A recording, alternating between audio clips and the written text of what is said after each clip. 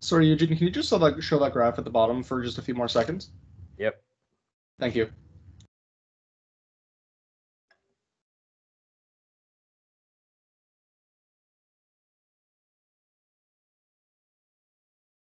We okay? Let me know when you're done.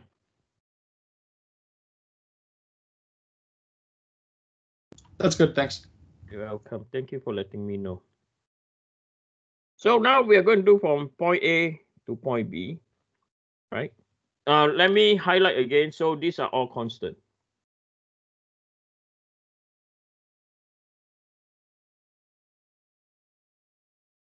Okay. So from point A to point B, we are going to get 0 x to 0.8 meters. Okay. So this is like this is a range. When it's a range, we know that we are going to form what? You're going to form equation. Okay. So what do I mean by that? Okay, what do I mean by 0? So I'm going to construct the free body diagram. All right. So this is still your point A. From here to here, this is your x distance. Okay. So we are going to apply static analysis. Okay, we are going to apply static analysis.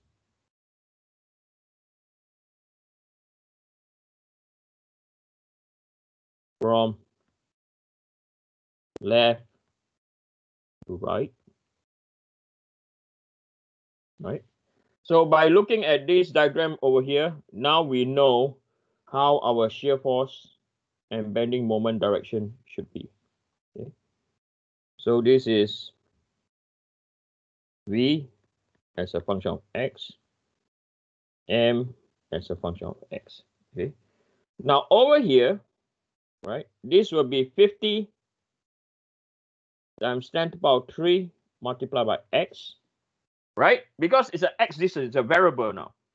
And the distance from here to here is equal to x over 2. Hey, wait. That is a very bad x. Okay, so it is x over 2. Now, any idea why? Anyone? So remember, we record this, right? I'll explain why down here. So if it's an evenly distributed load,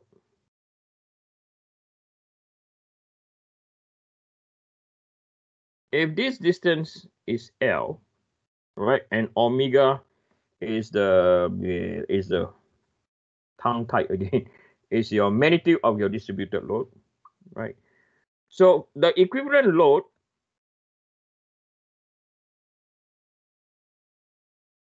will be equal to what? Omega L, right? And the distance from here to here is L over 2, right? So now, what happened? Okay, so this is L. So now if I go to change the L to an X, okay, so what does it look like now?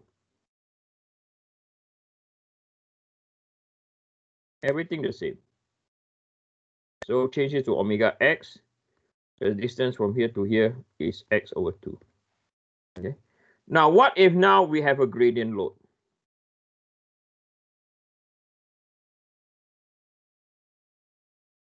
So this is my omega. This distance is L, right? So our equivalent load is, right? Our equivalent load now will be, so from here to here, right? So this is our equivalent load. So our equivalent load is half multiplied by omega multiplied by L. The distance from here to here, right, is equal to L over 3. Is that clear now? Okay, but the distance for this case is not omega x. Okay, it's not. Okay, so I will not form that yet. Okay, later on, then I teach you guys how to form the equivalent load for triangle. Okay, or gradient distributed load, right? But we are very sure if that's the case, right, in terms of x, right, the distance from here to here is still x over 3. Okay, that's for sure. But the value over here, this is where the equivalent load will apply. And the equivalent load is not so simple like half base times height, okay? So equivalent load. Okay, I will teach later on a triangular distributed load how to form the equation. Okay, right. So now, so you understand why is it x over 2 now, right? Okay, and then multiply by x. So this is summation about forces in the y direction is equal to 0. So it's equal to 50 times 10 to the power 3, okay, multiplied by x, okay. So it's minus v as a function of x is equal to 0, right? So now v as a function of x, we have equal to minus 50 times 10 to the power 3 x.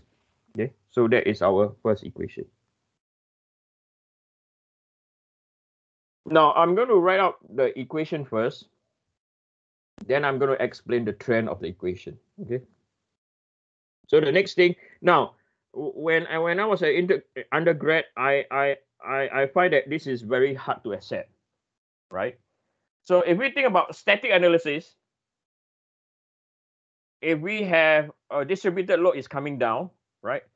To prevent the structure from falling, Vx actually has to go the opposite direction. It has to go upwards, right? If not, the entire block will have a free flow drop because both forces are going down. Okay, that's what I thought when I was undergrad. Okay, my prof just say this is how we do it. Okay, but there was no explanation of why. Okay, so that is why this is so critical. Okay, it is a notation that we use, and it's not based on physics. Okay, it's a notation like y positive is always more, negative is always less, right? It's like a chicken and egg issue now. Okay, so that is why for right to left, okay, these are the direction of the moments. Okay, right. The next thing we're going to form is we're going to do summation about moment. Okay, summation about moment in the z direction, and it's a variable x. Okay, so what does this mean is we are taking the moment at this point. Okay, I'm going to change color. We are taking the moment at that point. You have to know where the moment is taken, or not your direction will flip. Yes or no? If you did not know, you thought your moment is taken here, which is the wrong, right? So, and everything from clockwise will become anti-clockwise. Anything clockwise will become anti-clockwise. Okay, so you have to know where the datum is taken. Okay, so we are going to look at the datum or the moment now. Okay, so the 50 times 10 to the power 3, that's the distance. And then you multiply by x, right? So this is the equivalent load. Then you multiply by x over 2 again.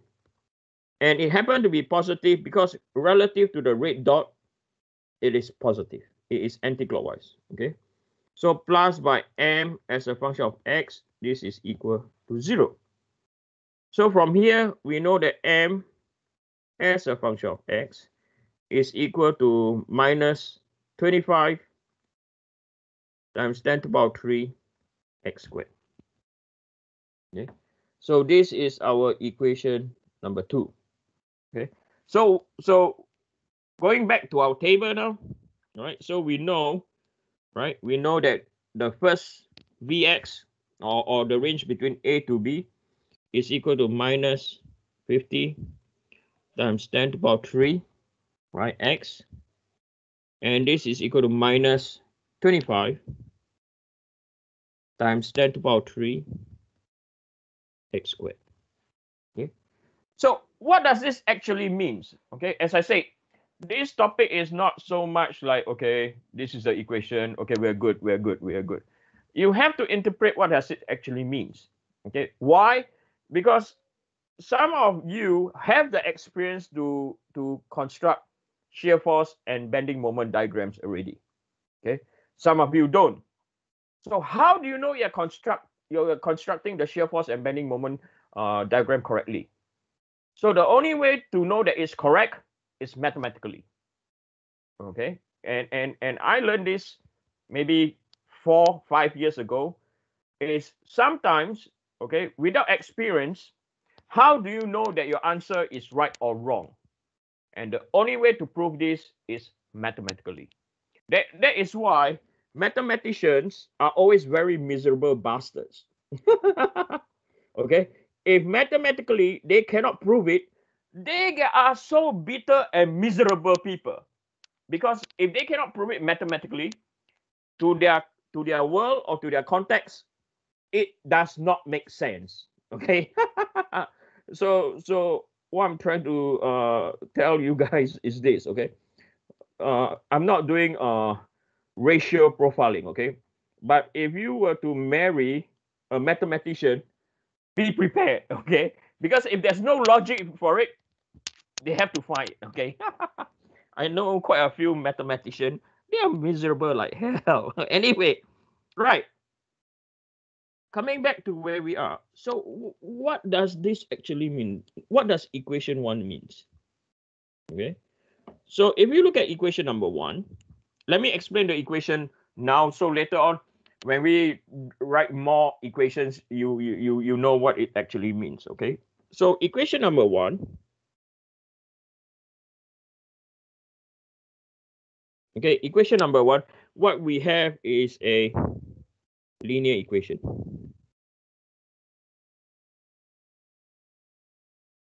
Right? We have a linear equation. So this linear equation, the parent function is y is equal to mx plus c. Okay. So if you look at what our equation is, so v as a function of x. So v is our response. Yes or no? Our vertical axis. All right. Then we have minus 50 times 10 to the power 3 x, and our y-intercept is equal to 0. Right? Our y-intercept is equal to 0. So what we have is this term over here, right? This term over here is equivalent to our what? M.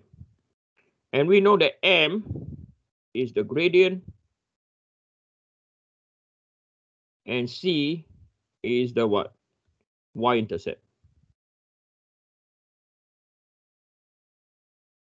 Right? C is the y-intercept. So in this context, we know that what does negative gradient means? Negative gradient means that the slope is coming down this way, right? Positive gradient means the slope is going up. Okay. So if you look at our diagram, okay, if you were to construct our shear force diagram, so this is your V, and the distance is 0, and this is where your point B is, right? You know your shear force diagram will be coming down this way first. Okay, you know that it will be coming down this way, right? Then the next thing we look is we are going to look at equation number 2.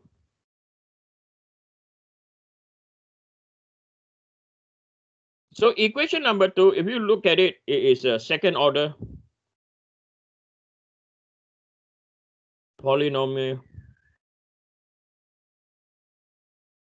function, right? So is y, or not y, yeah, y is equal to ax squared plus by bx plus c. Okay. Now for this case, what does a mean? So a, if it is positive, right? If it's positive, it's going to be smiling face, right? The trend of the curve will be smiling face. If a is negative, it will become what? Sad face. Okay. And then as usual, c is the y-intercept. Okay. So if you look at our equation, so v as a function of x is equal to minus 50 times 10 to the power 3. Okay. Is it x or x squared? Okay, no, 35